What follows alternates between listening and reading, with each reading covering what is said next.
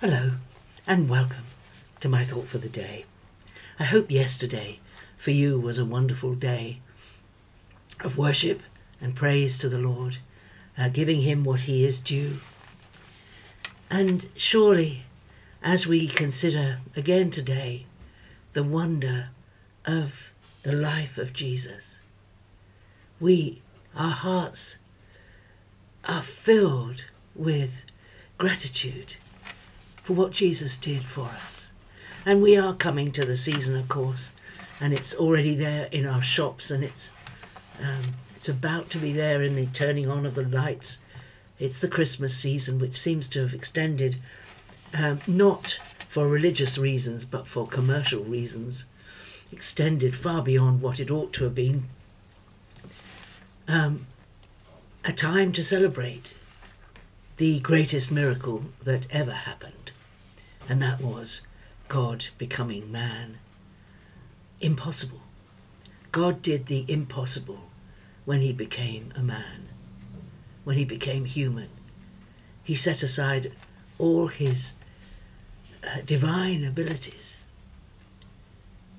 and experienced what it was like to walk, to be tired, to be hungry. I've picked today, or the Lord has led me today, to a verse in Hebrews 4, chapter 4, verse 15. Hebrews is an amazing book. It compares the old covenant given to Moses with the law and everything else, and all the sacrificial system that was put in place in the Old Testament. That is contrasted and compared with the new covenant that Jesus brought in, and the superiority of the covenant that Jesus brought in is explained in Hebrews in great detail.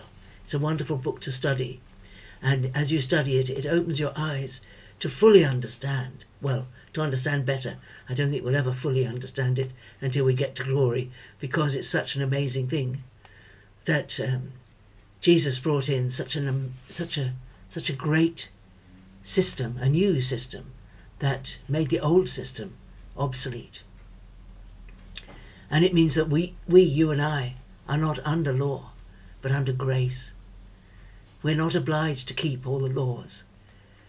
But of course we have to remember that the laws were given because they reflect the nature of God. They reflect the way God can see that if we lived by those laws, we would have happier, more fulfilled and better lives. We would treat each other better. We would live better. We would be more fulfilled, more successful.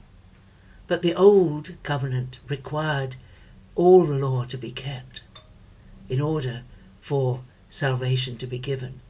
And under the new covenant, Jesus kept it all for us and then died in our place. It's quite a different way of dealing with sin. But this little passage, let me read from verse 14. It says, "Since then we have a great high priest who has passed through the heavens, Jesus, the Son of God. Let us hold fast our confession. For we have not a high priest who is unable to sympathize with our weaknesses, but one who in every respect has been tempted as we are, yet without sin." Jesus experienced what we experience. He experienced temptation, and he had to resist it. He experienced emotion. He was not ashamed to cry and to be moved to the depths of his heart when he saw a particular situation or when he met a particular person, even though he knew he had the answer. His compassion, his emotion was still moved. And being emotional about things cannot be of itself sinful, because Jesus didn't sin. So when he wept at the grave of his friend Lazarus, he did not sin. But the thing about emotions is that we must not be ruled by them. The love your neighbour, love your enemy, is not emotion. The command to love your enemy is an act of the will. The command, the injunction to forgive is not a matter of whether you feel like it or not. It's got nothing to do with feelings. It's a choice. Whether we follow Jesus or not, we may have decided to follow Jesus because we were in a service when there was wonderful music and our feelings were stirred.